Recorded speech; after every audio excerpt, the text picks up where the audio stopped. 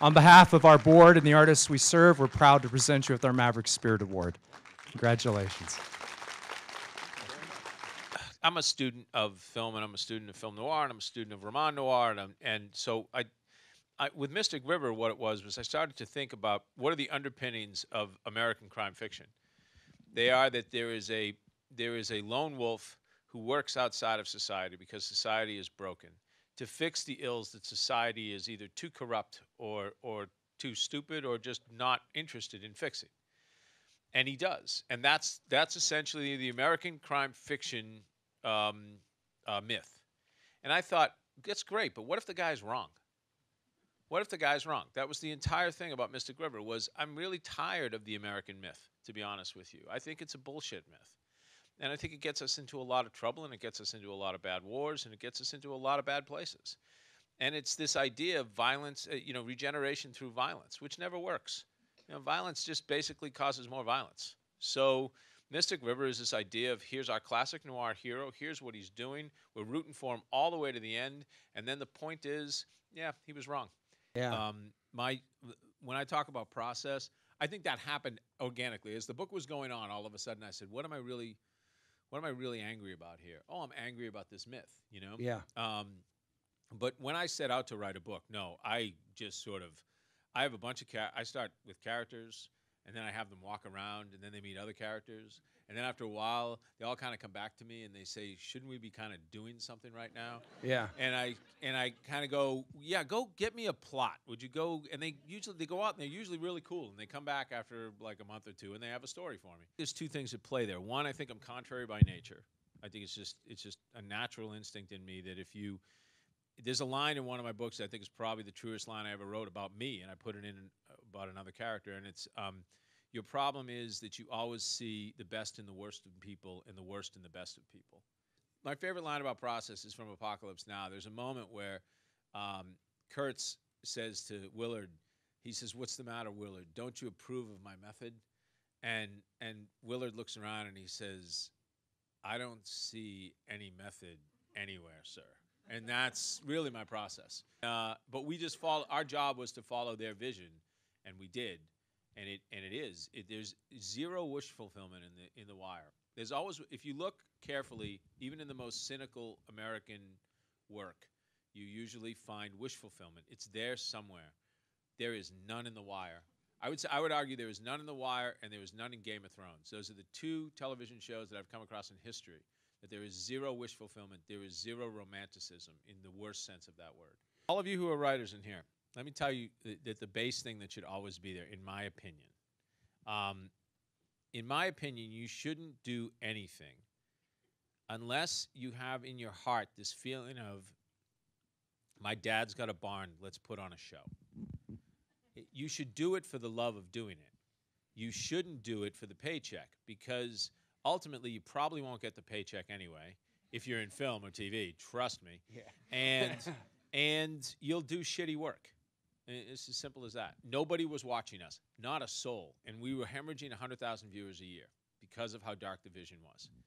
And so HBO, it was kind of like a Dread Pirate Roberts situation. HBO would come to us and say, well, we'll most likely kill you in the morning, but until then, go have at it, because we have nothing to replace you with.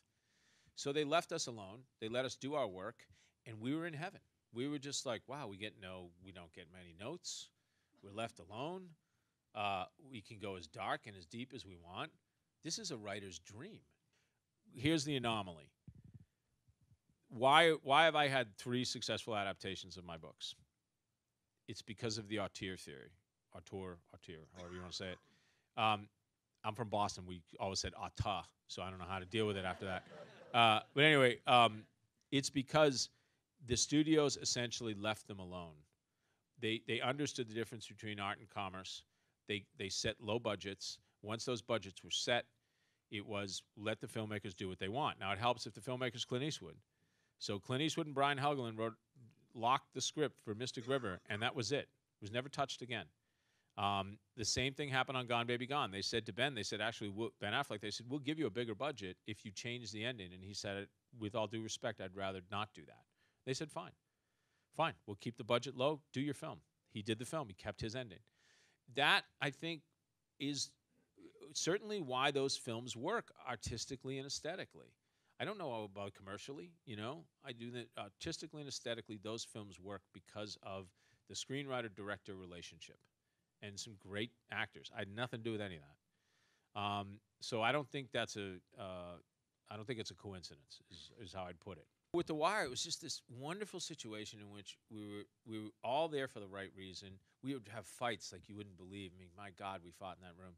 But it was all to the greater good. It was all about this vision that we were trying to forge, and so in the end, when all of a sudden people kind of caught up, and the Wire didn't become The Wire until it was going off the air. It was as it was going off the air, everybody said, "Oh, well, that was a wonderful show, and I've been watching it since the beginning." And everybody ran out and they rented the DVDs. Trust me, I know, I get the checks. It was the DVDs is where we made money. So we were allowed to just do this amazing piece of work, and then that led to being on the ground floor, what I consider the best narrative renaissance since New York playwriting in the 1950s. Right now, premium cable television is doing things that are far better at a pound-per-pound basis than anything going on in film, anything going on in theater, anything going on anywhere right now. It is the place to be. And I happen to just be in the ground floor because I did a job because my friend had a barn and he put on a show. I said to Clint, I said, "Look, this is not for sale. I just want you to know that." And Clint did this thing that he's very famous. Sean Penn told the same story. Brian Helgeland, who wrote the script, told the same story. Clint just agrees with you. It's very Dale Carnegie. And he says, "Oh, no, I understand it's not for sale. But if it was," that's what he does. And he just keeps you on the line. And he just wore me down over the course of like a week. I was expecting flowers at some point. He just kept calling me, and then he said the magic words. He said, "This is a classical tragedy. I get that, and we will not change it. Structurally, we will keep it the same. Do you want to do the script?" And I remember this moment, just knowing with complete certainty. I said, "No," and he said, "Why?" And I said, "Because I just busted my ass getting this to 401 pages. I would have no idea which darlings to murder to get it to 135. Please, let's just get a really great adapter." And we went out and we got Brian Helgeland. It was the beginning of me understanding that I made a really smart move. And from that point on, I never will. I will never adapt one of my novels. I'll adapt somebody else's because I know how to be merciless with somebody else's. And I'll adapt a short story. The Drop started as a short story called Animal Rescue because I can blow it up.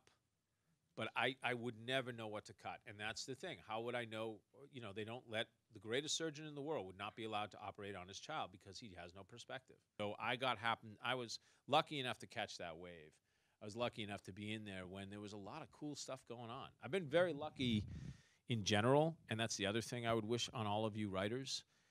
May you have luck, okay? Because everybody says, "Well, you worked real hard, you did all this." I know so many people who are just as good as me who are nowhere, who are bartenders in Key West now. Luck plays a part. Hard work plays a part, too, and I will never back down from that either. Yeah, part of me deserves to be here. I busted my ass. But the other part is sometimes just being in the right place, the right time, the right epoch at the right time, the right moment to know when to grab the ring.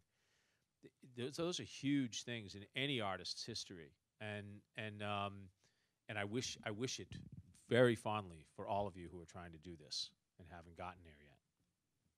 At the end of the day, John L. Westlake, this was his line. I love it. When you write a novel, you're God. When you write a screenplay, you're God's tailor. Don't ask me why God's tailor gets paid more than God. That's just how it works out. But when you write a novel, you're God. You control every single thing. You control the atmosphere. I mean, you truly control everything. And it's a wonderful, satisfactory thing to get to the end of that road and see that book show up on a shelf. Nobody puts screenplays on shelves. Richard Price said that to me once, and I went, wow. He's like, Richard said, "I would kill to be Paul Schrader and have written Raging Bull, but I bet Raging Bull's not on a shelf." You know what I mean? It's a weird difference. So I like having the tactile thing of a book, so I'll always want that.